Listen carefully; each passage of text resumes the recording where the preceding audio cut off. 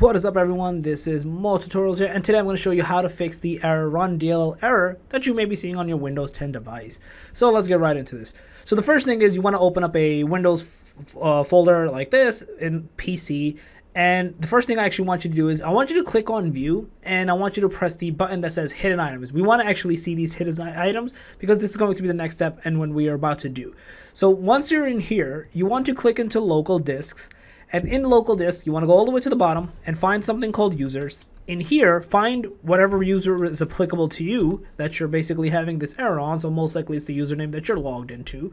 Now, this is where the hidden items come into play. We are going to go into something called app data. And if you look closely, it's like hollow transparent because these are hidden items. They're not meant to be seen per se by a normal user other than someone who actually knows what they're doing. So in here, we're going to go in here, we're going to press local. So the next component is local. And in here, we're going to basically type in temp or T and find the folder called temp.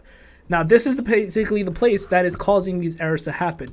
So you can press Control A to basically select everything. So you'll see everything get selected, and you're basically going to press delete. It's going to ask for probably permission to delete it for these items, and you can just say yes, continue, and you're going to see it's going to start deleting these items. Some of them will not get deleted because they're probably being used, because this is probably like Camtasia, so it's okay. You can just say skip for the ones that aren't being used, which is perfectly fine because these are temporary files. They're not meant to be used for anything, so you can easily just kind of like delete them out, clean up the cache per se, and like clean up the space, and then this error should go away.